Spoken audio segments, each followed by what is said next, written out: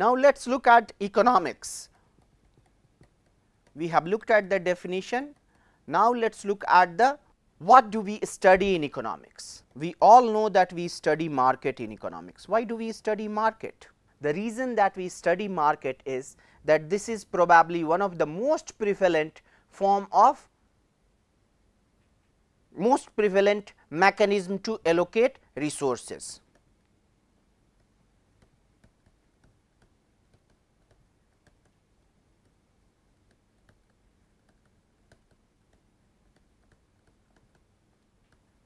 What else do we study in economics? We study political process.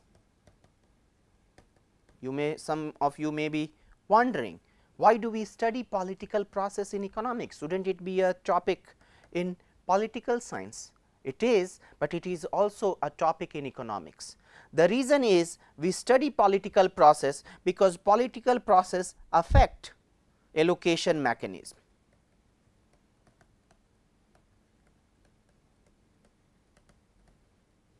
Okay.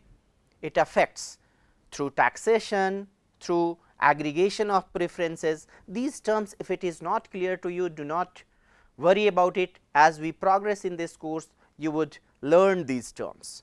So, but the thing is, the political process affects the allocation mechanism, namely here market. That is why we study political process in economics. We study, let us say, crime in something called law and economics. Why do we study it? Shouldn't it be a topic of law? It is a topic of in law, but also we study a particular aspect of crime here in economics.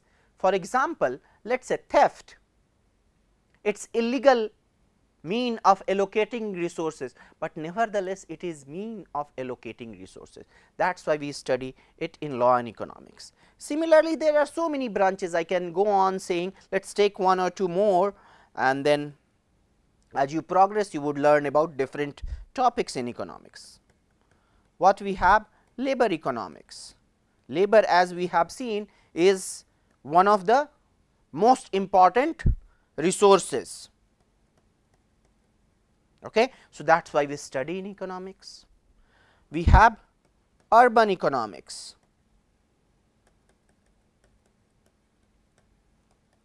Here we talk about city, how the origin of urban life, how does urban economy work. So, why do we study here urban economics in economics? Because again urban agglomeration are nothing but it helps allocation of resources. That is why we study urban economics in economics. So, now let us, rather than going one by one through different fields of economics, let us look at the broad fields of economics. What are these broad fields?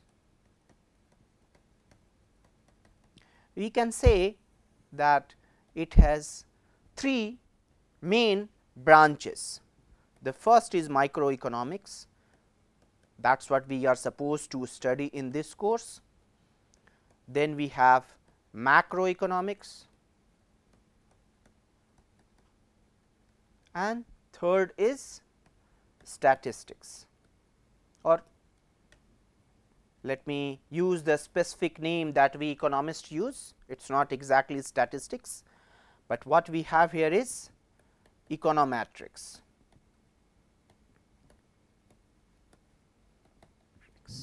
Now, let us pay attention to this word micro. It is coming from Greek word micros, which means small, and here it is macro, macros. The word here, the Greek word here is macros, and it means large, and here metrics, it relates to measurement. Okay. So, here in microeconomics we study economic behavior of individuals. So, economic behavior of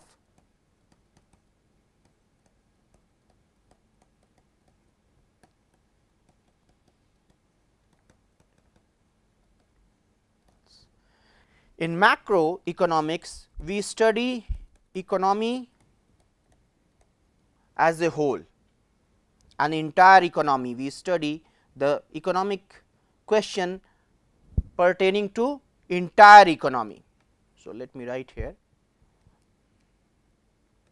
entire economy. Okay. So, let me just first concentrate on microeconomics as well as on macroeconomics. So, here the kind of question that we talk about when two individuals are interacting or when a group of individuals are interacting, our decision units are always one individual. We always talk about one, how an individual has reached to this particular decision, and if we are handling question in this particular fashion, then we are talking about a topic in microeconomics. But when we are aggregating the whole economy, we are not talking about individuals interaction, we are talking about how the whole economy is performing, then we are talking about a topic in macroeconomics. For example, unemployment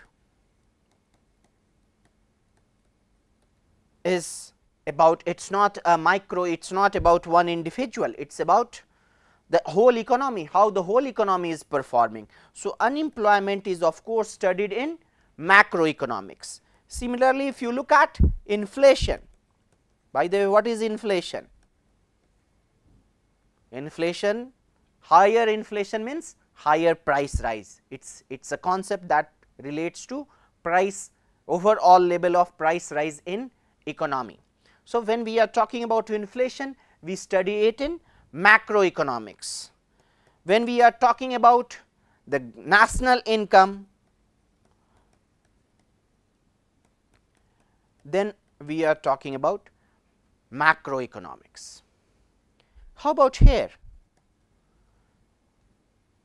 When two firms are interacting, or when a consumer is buying some product, then we consider those questions in microeconomics. Let us now talk about econometrics. I already told you that here you can clearly say this is coming from economics and this is coming from metrics. It is here, it means measurement of economic variable, that is the broad name. But what do we mean by econometrics? Econometrics is basically a quantitative set of tools to analyze the economic problems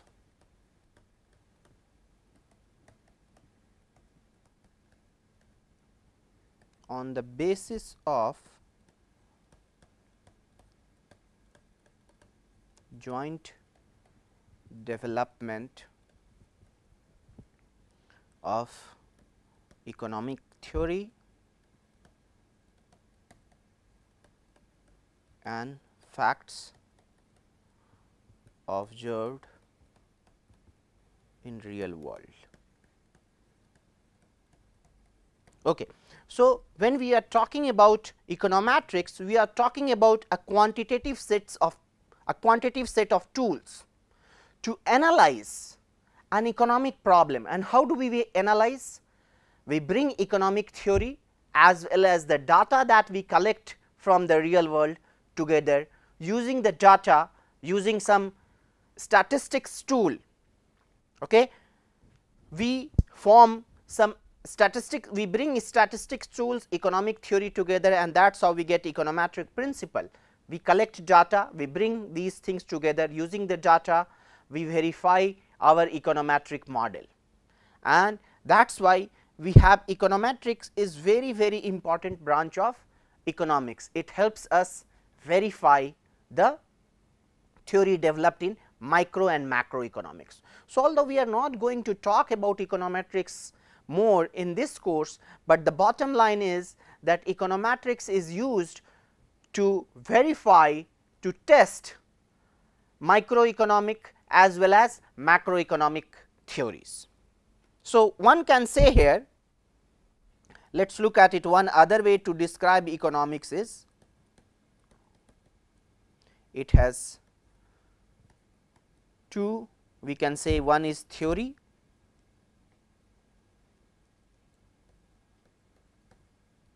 and second is empirical tool. And even in theory we have two branches, microeconomics and here we have macroeconomics. And similarly we can have here two branches, microeconomics and macro in short.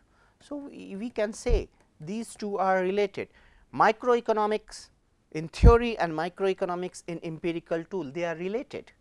Here we are developing some theory, here we are developing some empirical tool to test theory developed here. Similarly, the same thing is true for macroeconomics. So, here this part belong to econometrics.